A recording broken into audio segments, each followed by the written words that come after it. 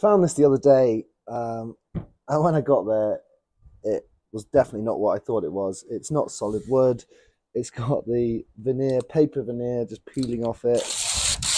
So I took it anyway, just because I thought it was probably best. Because I'd done a bit of a journey, and I was like, "F it, I'm gonna take it, and I'll do something with it."